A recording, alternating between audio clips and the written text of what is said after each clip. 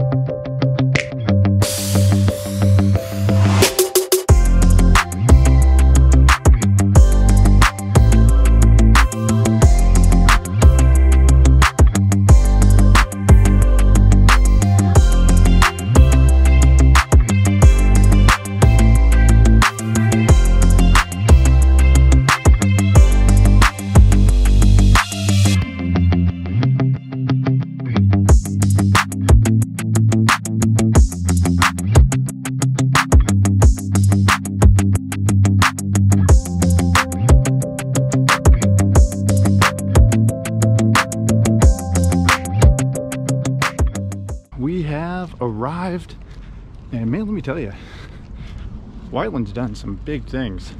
Like, this place is nice. Expanded out the track big time. Track's smooth, so we don't have to bring like the old cart because we're worried about it, the cart snapping from all the bumps. So it's supposed to be nice and smooth, and props to them. And so right now heading up for the driver's meeting, and then one practice session and jump right into it. So expect mediocrity here, guys. Hey, good morning. On an unusual morning walk here, Casey decided that he wanted to take our weekend off from Newcastle Motorsports Park and come down here to the newly renovated Whiteland Raceway Park. And what a nice job the O'Garas did. The parking lot is just spectacular. But as I was preparing for this morning walk, and it was done on short notice, which the quality you probably won't be able to tell much difference, but I was thinking about my job. I deal with cybersecurity, you know, phishing messages and what's real, and we've got stuff called deep fake technology coming up where you won't be able to tell the difference between a true video and a fabricated video, and the same with, you know, like voice messages and stuff like that. And we're not going to know what's real and what's not after a while. And as I was thinking about that this morning, I thought that, you know, I got home last night and Casey didn't get over to the house until about 11 o'clock. And we didn't get done with the karting preparation until about midnight. And then I was up at 5:50 this morning, and you guys know I love go-karting, but would you say my enthusiasm for today on 5.5 hours of sleep is real, or is it fabricated? I'll leave that up to you guys. Always good to be at the go-kart track. The first and only practice is in the books. My driving was pretty terrible. Kart needed a little more front grip, and so I made that change. Try to fix the driving here in qualifying, but based on the times, at least for the people that showed times, I was fastest in the class. But I think that's a false sense of security right there, because I'm confident there's guys that were not running their transponder that didn't register time. So I'm not putting a lot of hope in being the fastest, but just figure this thing out. It felt good.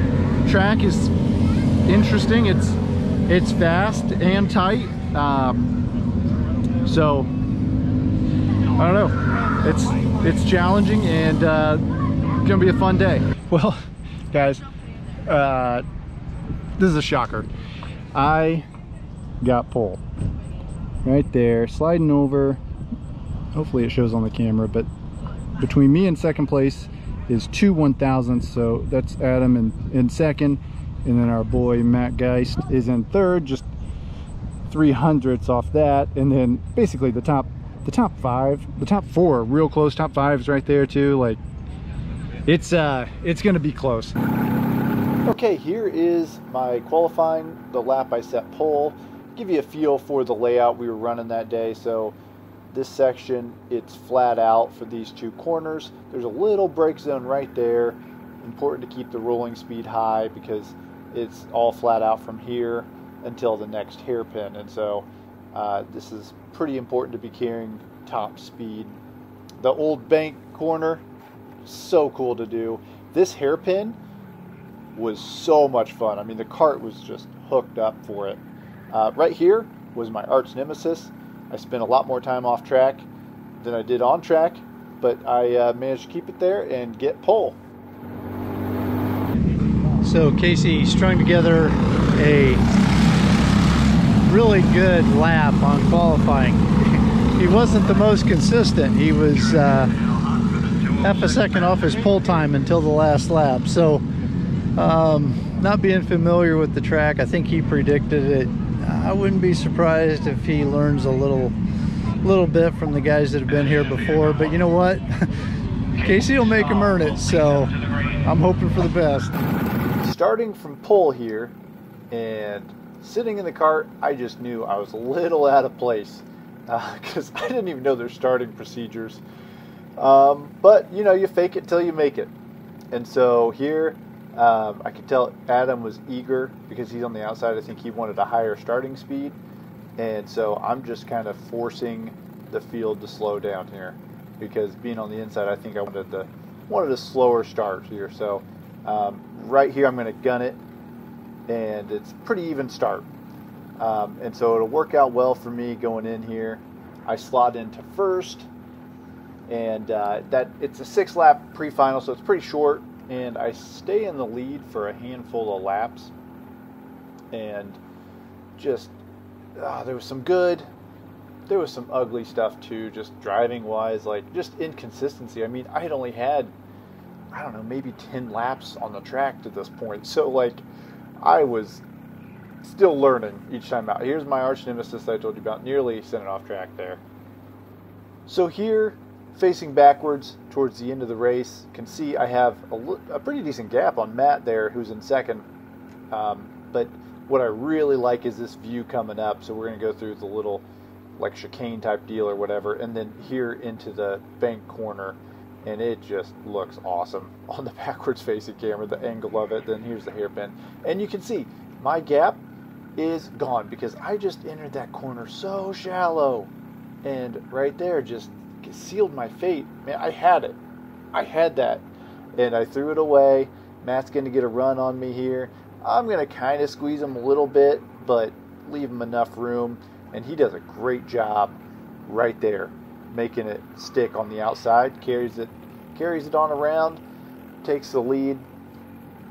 So this is the white flag, riding in second here behind Matt, and just get caught off guard. This is the first time I'm following Matt through this corner, and I expected, I guess, something totally different, and he went far faster than I expected him to, carried way more speed. I had checked up, and that's going to put me in a spot to defend here into this hairpin because Adam's going to take a peek. So we're going to go through these next couple corners, battling it out, and I'm able to just barely squeak it out and finish in second. As expected, I did come back from Whiteland Raceway Park Racing School. Led a good chunk of that race, at least half of it, and then Matt showed me what was up and fell into second. Had some good battle with Adam, who was in third, and just need a little bit more. Need a little bit more out there, but kart felt good. I just gotta find a couple corners. I gotta find my line a little better. Next race, so the pre-final was 6 laps. The next one's like 15 laps, so it's gonna be substantially different. And only change I'm gonna make is the gear. I'm gonna drop one more tooth. Hopefully I don't regret it, but it seems like the right thing to do. And there's really just one passing zone, and that will hopefully help me with that passing zone. So one change, send it, and love to come away with some hardware, really the main hardware. That gold medal would be pretty sweet. Wait, do they give trophies here? I don't know. Do they give trophies for first places? First places? It's all medals. It's all medals, dang it. It's all medals, okay. Never mind. No trophies, but going for that medal. Okay, give a little thumbs up there to Matt in first, but he's all business and didn't see it. And he's literally, he's all business. You can't tell, but his shoes are these brown leather. They look just like work shoes. It's hilarious. And so Matt's starting on pole, I'm starting second, and you can tell I don't know what I'm doing. I'm in the wrong lane right there. Like, that wasn't the actual lane. So just totally clueless here. And it just shows throughout this race. So Matt and Adam both get by me here, and then Burpo comes up alongside me, and I kind of decided, well, it's either I make this stick or I'm going into the wall up here. And Burpo was he let me off the hook. He backed off a little bit and kept me from probably sending myself into the wall. So here I slot back into third, and really, guys, like, I was a third place kart. I would catch back up to them when they would fight, but on raw pace, I just didn't have it. And you'll see right here, I just that corner, man, that's where most of it was at. That's just, more times than not, it would just be a bad corner, which sets onto a long straight, so that's not ideal. Here we go. I caught back up because, again, they were fighting. And so I'm going to take a peek here at Adam. But I didn't commit to it and backed out. So just mostly inexperience.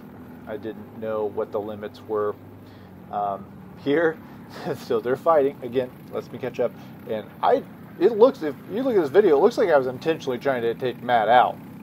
Man, that was just good job to Matt for keeping that under control, because that was just dumb. I was bumping him through the corner, like on his corner. Like, it was just dumb. Here we go. They're again fighting, and I'm going to pull up alongside Adam here. But once again, I don't know the limits. I know I saw Matt do it, like make a stick on the outside, so I know it could be done, but I didn't know the limits of the track, so I didn't feel comfortable doing it. And you can see there, I got gapped again. But they fight, and it lets me back into it. And I'm like, hey guys, I'm here to play again, right? Nope. This was a 2-kart race that I would just sometimes just join for a minute to spectate. Here, I believe this is the last lap. Adam makes a move for the lead, stays there, and I left this in because I love seeing people's reaction when they win, and so there's Adam's reaction when he wins. Fun race. We are rolling out of Whiteland here. Big shout out to this guy coming out to support me, and family coming out.